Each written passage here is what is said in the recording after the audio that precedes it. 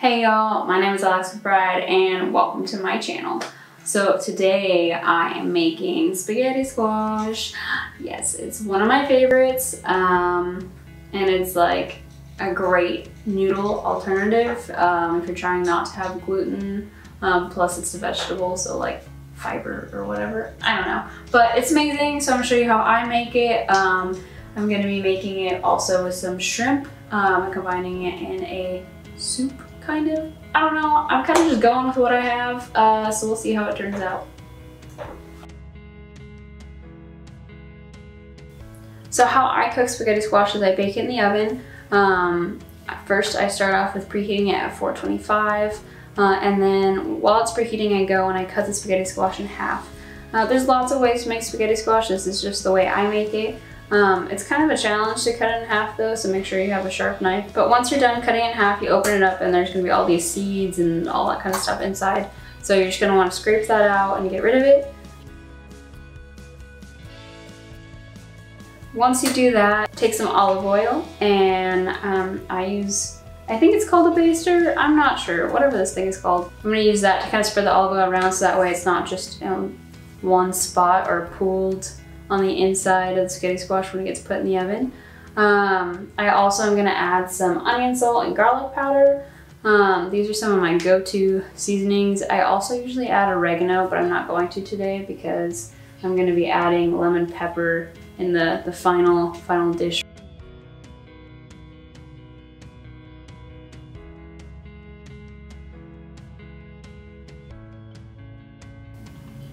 Once the oven is done preheating, you're going to put the spaghetti squash in the oven for 40 minutes. And that way it gets nice and soft, so that way when when you're done, you just scrape the noodles out.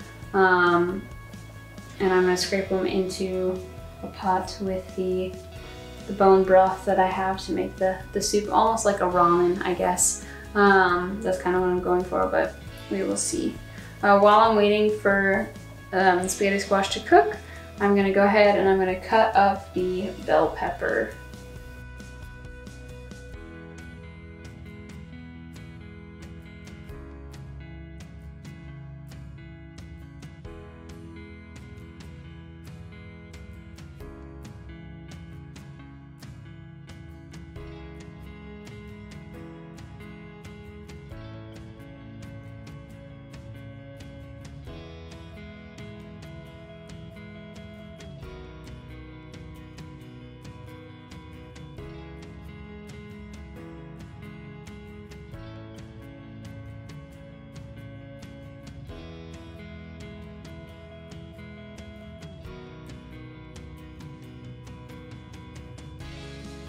So once the spaghetti squash is done in the oven, you're going to want to take it out and you want to grab a fork. And so what you're going to do is you're going to scrape off the sides, and so that way you really get those noodles, and make sure you really get it. You might need to scrape again when you're putting the noodles in the broth, but just try to get as much as you can.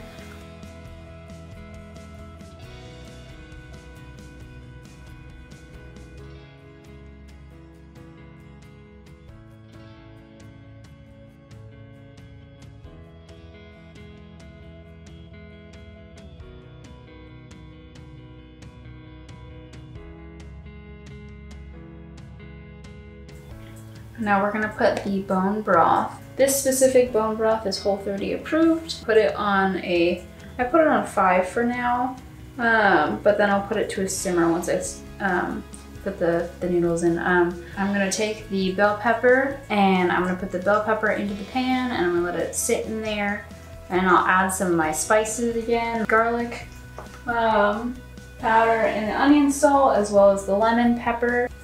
And then I'm gonna let that simmer for a bit.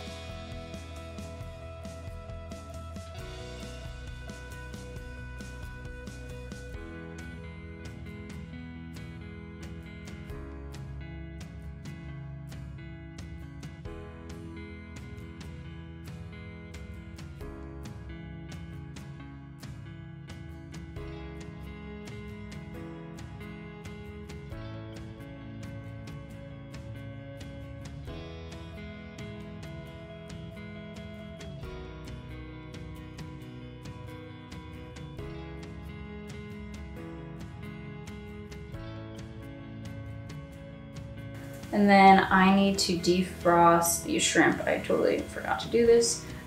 It's already pre-cooked shrimp from Trader Joe's. So I'm gonna go ahead and defrost this by letting it run under cold water for 5 to 7 minutes. I actually recommend not cooking it again, but I'll add it to the broth at the very end. That way it just kind of gets heated up in the broth and not necessarily cooked.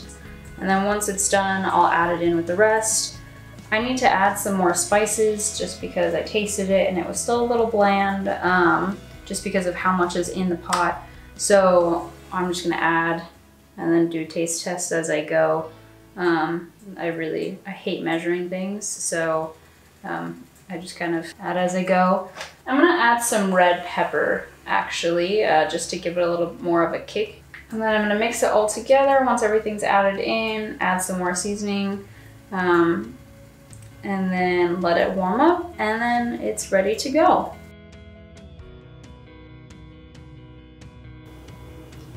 So that's my ramen spaghetti squash shrimp recipe, I guess.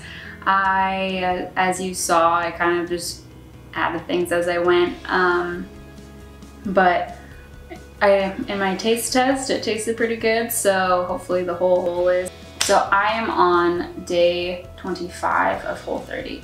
I didn't really get a chance to film a lot during Whole30 this time around, just because I've just been really busy, and I was part-time at my job, but I'm full-time, and so I haven't fully gotten back into the groove of things and finding out where to put things in my schedule. So filming has kind of taken a back burner, but I hope to kind of create more videos as I get better adjusted to my schedule. And I do have some footage from when I was on Whole30 the first time, just because I took some videos, so maybe I'll put something together and share that, but I don't know, we'll see. So this has been my ramen shrimp spaghetti squash recipe, I guess. Feel free to try it, add some of your own things. I think if I were to do it again, I wouldn't add the bell pepper. I'd get some zucchini or something like that instead. But in my taste test, it tasted okay. So I hope you enjoyed this video. Make sure you like and subscribe, and I'll talk to you real soon.